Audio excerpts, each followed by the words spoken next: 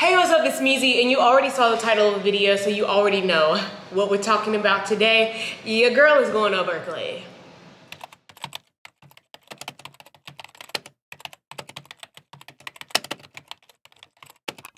Okay, I don't know why I said it like that. I felt like it gave it some flavor, so apologies in advance. But yes, I am going to Berkeley. I am going to get my master's in data science. So if you've been wondering like why I gained a sudden interest in Python, that's why. I've been prepping myself to get ready to be very Python heavy, be doing a lot of Python coding, a lot of Python modules, all that jazz.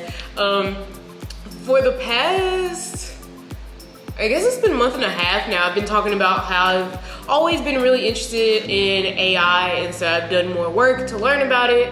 And so that comes with data science and machine learning and deep learning and all those kinds of things. So yes, I am so excited to finally be able to tell y'all, because this process of me deciding to go to Berkeley started a long time ago. Like, the consideration of even going to grad school started in late January/February, and then I had to do my applications in March, and then I had to wait to know if I got in, and then yeah. I found out that I got in about maybe a month ago, 2 months ago, a month and a half, 6 weeks ago probably, and then school is gonna start at the end of August. So I'm very excited. I would say I'm not excited for the schoolwork, but I think this will be interesting. I think it's gonna be a good time. Okay, so if you know me in real life, you're probably like, this girl has always said that she hated school. She was never gonna go back to school. I think I might have even said that on this channel before. I did not have a good time with my professors in undergrad. Now, as far as the college experience goes, 100% recommend, love it, would do it again, minus the classes. Like, college is just fun in itself.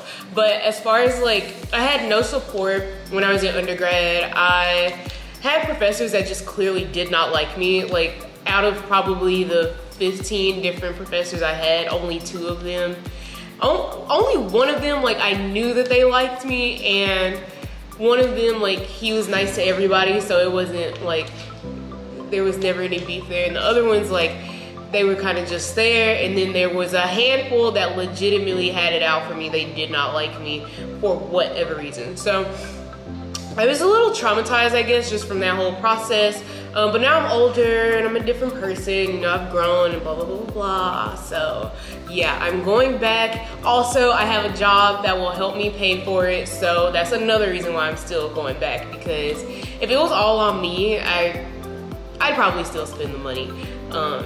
So yeah.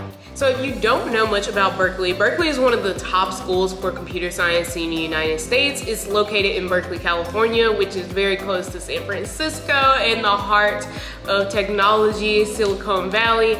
So all the big companies will go there to recruit, and a lot of very, I'll call them important people have gone to UC Berkeley. Tom from MySpace, Steve Wozniak, co-founder of Apple, one of the guys that invented PowerPoint, CEOs of Google, Intel, the guy who invented Sun Microsystems, one of the first female video game people. I mean, go look at the notable alumni, and we have a lot of them to thank for the technologies that we use today. So imagine my surprise when I got that congratulations email, that I have the chance to be a Berkeley notable alumni.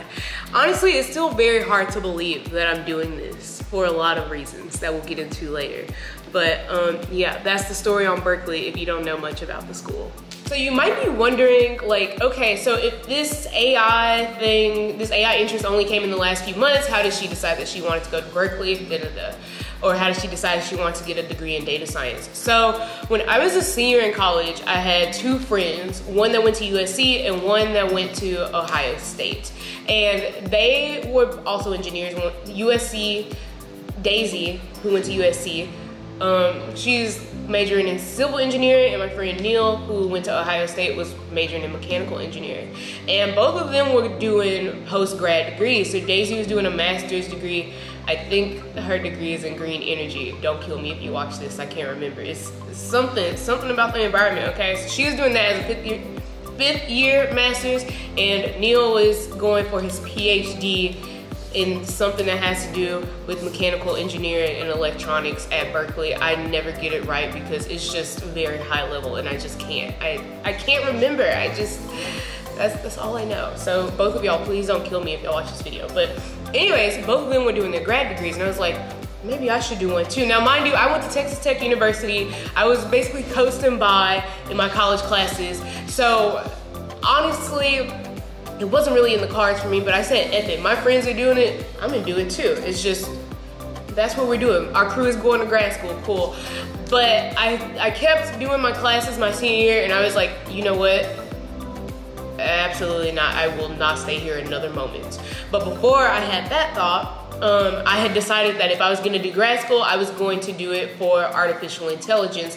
And a little bit of the reason why I chose that was silly, because I was like, these men in this industry, they're gonna create robots that are gonna take over the world, harm us all, and we're all gonna die from a robot invasion. And it was silly back then, but it was part of my reasoning, I'm not gonna lie to y'all, but a small part of it, I knew it was silly because I really just felt like there's nobody in the room who's stopping to think if we should, you know? Yes, we can, but should we? And so I felt like I wanted to be that person. And in general, there was no undergrad course at my school that focused on AI. You could take a course that had some AI focus in it, but it was a graduate level course. And I actually signed up for the class, went on the first day, he went through, the professor went through the syllabus and all of that. I said, oh no baby, this is not for me, dropped it and picked up a different course, okay? Because I just wasn't gonna do that in my undergrad. So from that, I knew, I was like, okay, there hasn't been a lot of research here, like, this is a field where I can probably make a huge difference. And so I wanted to do that, had a bad time at school, I was like, no, went to industry. And but the feeling of wanting to learn more about AI and work with AI and make advancements in the field has never left my mind. And so I thought now is as good a time as any, because the earth, the ocean's on fire, everywhere is flooding, you know, a global climate crisis, and there's a pandemic, so what better time to enroll in grad school? So yeah, here I am, going to Berkeley. How did I choose Berkeley specifically? So I did research on the schools with the best artificial intelligence programs, and there was 3 schools that I settled on once I did that research. So I looked up a bunch of lists of best artificial intelligence programs in the country, in the US, and I kept an eye on the top 10.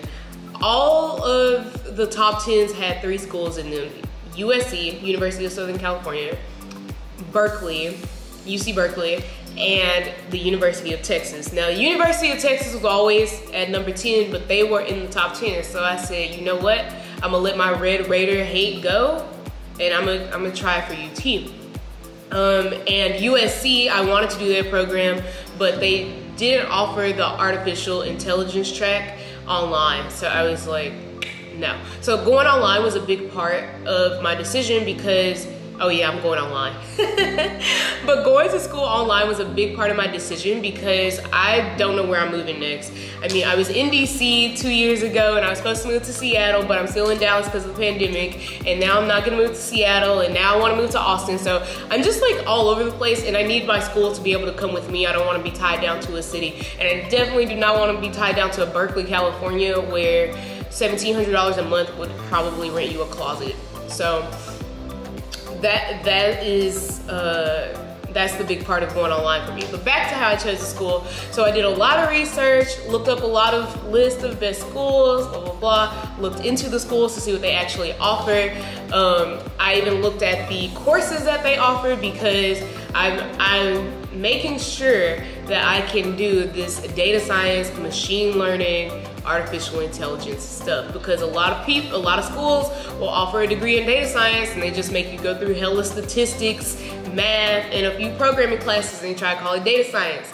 No, nor. I need to make sure that y'all know what y'all are talking about, or that y'all just offering a real program.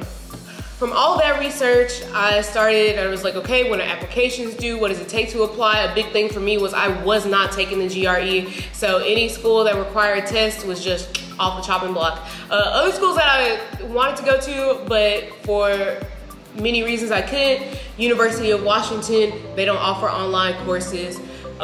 MIT doesn't offer anything online. Harvard, I actually did not look at them, surprisingly, but they do have an online degree, so if you're interested in that, you know, go take a peek. Where else? I did look at SMU, Southern Methodist University. It didn't really seem like they were talking about anything, just seemed very expensive for no reason. And there was a lot of other schools. I had a whole spreadsheet of schools, and I had a whole list of criteria that I wanted, and so I filled out that spreadsheet, took a look at the spreadsheet, and picked my top 3. So my top 3 were USC, UT, and UC Berkeley. USC was knocked out because I couldn't do the program that I wanted to online. And so I applied to UT and to Berkeley, and I did not get accepted to UT, but I did get into Berkeley. I really don't understand how that works, and the only thing that I can think of as to why they did not accept me is because I went to Texas Tech. Like, I can't understand how I would get into UC Berkeley and not University of Texas, but it is what it is. So, yeah. I think that's everything that I wanted to tell y'all. I can make a specific video on the application process and all of that if anybody is interested. But yeah, oh, the name of the program is the Berkeley MIDS program, Masters in Data Science. So if you want to look into it, I'll leave links to it below. Join my Discord. There's a lot of people in there now, and we've actually been having some conversations, so I'm excited.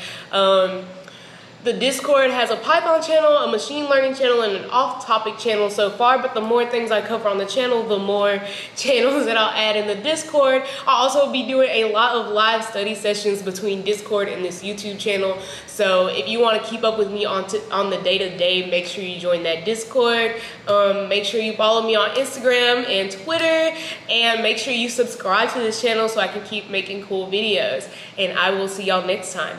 Bye!